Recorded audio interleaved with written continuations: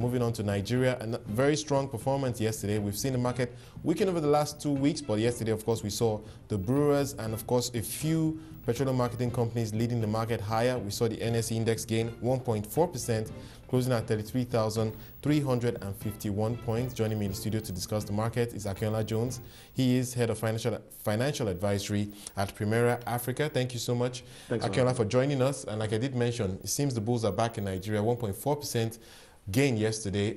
Your thoughts on where this market is headed? I think it's headed up. We saw with the release of the results, we saw the breweries picking up. Guinness did, 5% top line growth year on year. The company is focused on development. It's going to spend about 50 billion naira on capex, and that's Guinness. And Nigerian breweries too is faring well. The oil and gas companies are doing well too. I think the banks, once they all start to release, you're going to see another rally when that happens. You think we're going to see? You don't think it's priced in already in the banking space? I don't think so. I see. So I think UBA is going to release pretty good results. We know GT is. We know some of the banks are going to do pretty well. So we see definitely there's some upward potential in the banks. We've seen that happen in the brewery sector. We're going to see it in the banking sector. We're going to see it in a couple more sectors. Well, of course, that's assuming that we don't get any negative surprises. But let's move on to some deal flow across Nigeria these days. But particularly in the private equity space, we're seeing fairly strong interest in the e-commerce space, the likes of Konga.com, Jumia, getting significant investments from Naspers and Summit Partners. Your thoughts on the flows we're seeing in the private equity space these days? I think we have to go back to a couple of months ago. We saw JP Morgan and Millicom invest in Jumia. We saw last week Naspers taking a 50% stake in Konga. And we saw Summit Partners putting an additional 26 million in Jumia. It really starts with our population. What are we? We're 165 million people. Most of the retail space is informal. I think about 93% of the retail space is informal. And they are capitalizing on that. They're capitalizing on that market. They're going to face a couple of challenges, of course, such as sourcing, payments, delivery, and just the general internet network and just the infrastructure in this country. But as we move along, there's definitely a lot of opportunities, and we're going to see a lot of competition just in the general retail space.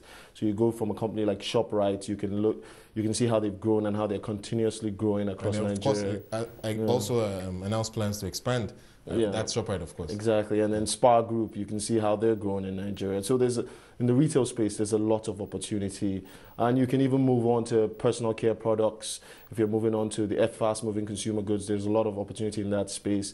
We're going to see a lot of private equity investments also in cosmetics, in just the entire chain of personal care products and fast-moving consumer goods. We're seeing a lot of just food and beverage. We're already seeing some activity there when it comes to just people diversifying what type of food and beverage brands they're going into. So there's a lot of excitement. There's a lot of things happening in this space. Our 165 million people population is getting everyone excited. And I don't remember the figure of how much FDIs we got last year, but do you think that we're going to see a lot more, especially into moving into companies like Jumia, Konga this year compared to last year? It seems like a very exciting place to be these days. Yeah, it is. It's all about management. It's all about putting the right structure in place. I think people when they see value, they're going to invest. Once you set up the right structures and put in the right checks and balances, you're going to get there's a pool of capital out there looking to find the right investments. And it seems that's the key. Investors are not deterred by the news around terrorism and all of that. And so things of that. Nigeria really looking interesting these days. But moving on to the oil space, it seems that it's a no-brainer. We will continue to see investments there, right? Yeah, we will. But the key issue is always the petroleum industry bill. Right. Once that's ironed out, we'll continue to see investments, and we will continue to see investments with or without. But once it passes and more local companies are empowered, people are going to have to do some kind of joint ventures. Even if it's just for some of the technical capabilities you're going to need to build your business to that global level. So that there's a lot of interest there too. I always like to ask financial advisory people this question: your thoughts on the IPO market? Of course, the hope is that some of these will translate to listings on the NSE at some point. So your thoughts on what we're likely to see in terms of the IPO space this year? I think at the beginning of the year, some people were a bit cautious about that, but we've seen the market rally almost 20% year to date. There's a sense that consumer company valuations are pretty rich, so maybe it's about time some people try to try to sell shares at a discount to the market price. Your thoughts on what we're likely to see?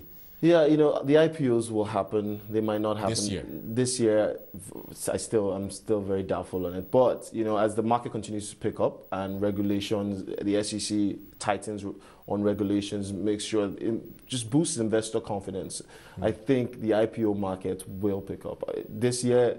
It's a little too close to predict. But why do you say that? Is it that because of where valuations are, or just it's confidence factor? It's just a confidence factor. I think valuations. The retail investors are not really there now. It's more institutional. It's more foreign. Exactly. So it's perhaps not a good time. Is that the argument? That my argument. It's an investor confidence. It's a building process, you know, and it will happen. It's just if it's going to happen, it takes time. People just don't wake up and say we're going to do an IPO. They meet. You know, you have to feel what your valuations are. You have to do some kind of private placement round. You have to start feeling for that. And we're in the market, you know, we're seeing that, but it's going to take, you know, some months. But it will happen. It will happen very soon. I think when it does happen, it seems the market will have definitely turned the corner, and hopefully it's only going up. Thank you so much, Akinola Jones, Thanks so much for having me.